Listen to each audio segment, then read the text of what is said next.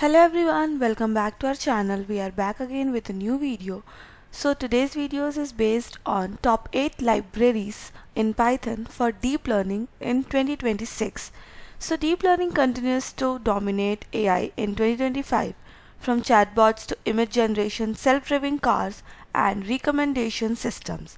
While Python remains the king of AI programming, it's the library that truly makes it powerful.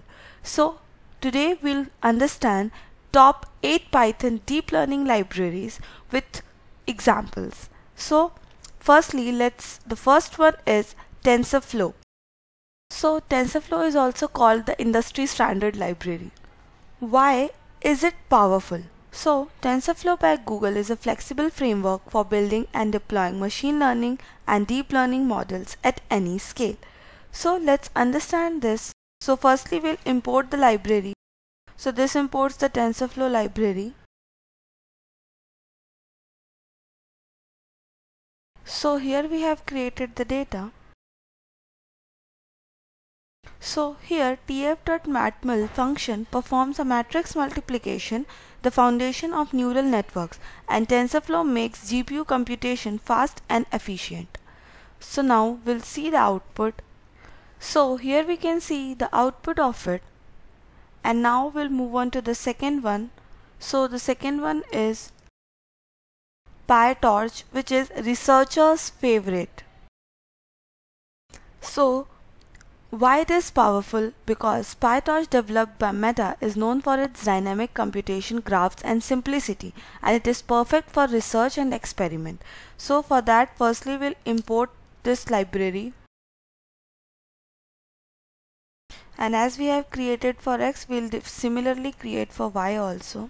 So here PyTorch works like NumPy, but on steroids like GPU acceleration. It's flexible and intuitive, ideal for custom neural networks.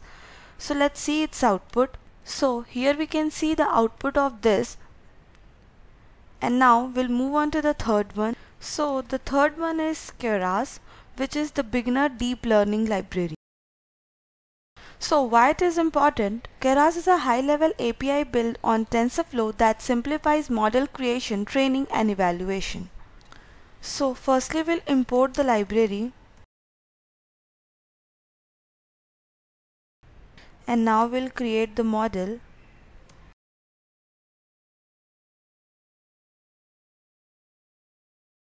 So this model creates a sequential model, which is the simplest type of neural network in Keras. A sequential model means layers are stacked in order and the output is one of layer automatically becomes the input of the next. And at last we'll see the output. So this shows the output. So as you can see the output of this. So the fourth one is the JAX, which is high speed GPU accelerated computing. So for this you need to install this JAX library by pip install JAX. And now we'll start its example by importing the library.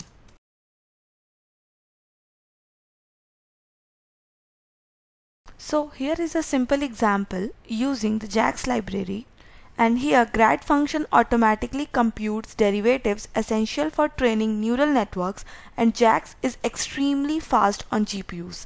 So let's see the output of this. So as you can see the output of this, and now we'll move on to the next library. So the fifth one is Optuna, which is a high parameter tuning library. For this also you need to install this library. And so firstly we'll import the library.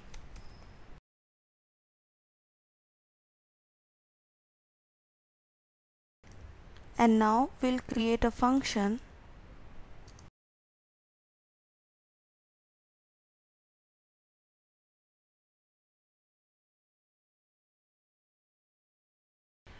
So this is a simple and perfect example by the library using Optuna, and we'll see its output. So as we can see the output of this, and now we'll move on to the next library.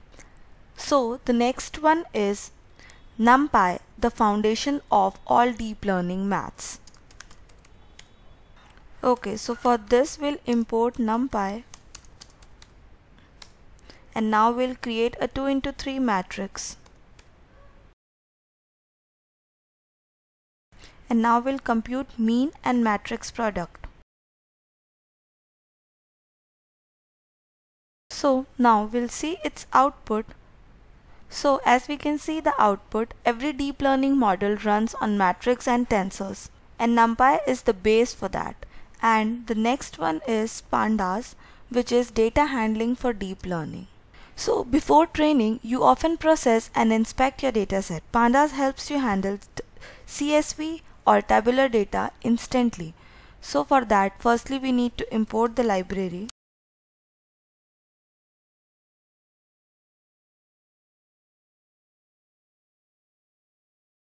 And so this was the simple example for pandas, which is data handling for deep learning, and we'll see the output of this. So as you can see the output of this, and now for the last library we have scikit-learn.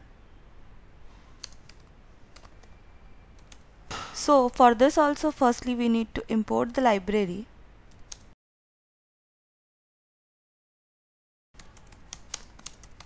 And now we'll create a dummy data for this. So this was the feature, and now we'll create the dummy data for target. And now we'll train the model for this. And now we'll predict the new value. And now we'll see the output of this. So as we can see the output of it's a good production. So if you like this video, do like, share, subscribe for more Python tutorials, and thanks for watching today's video.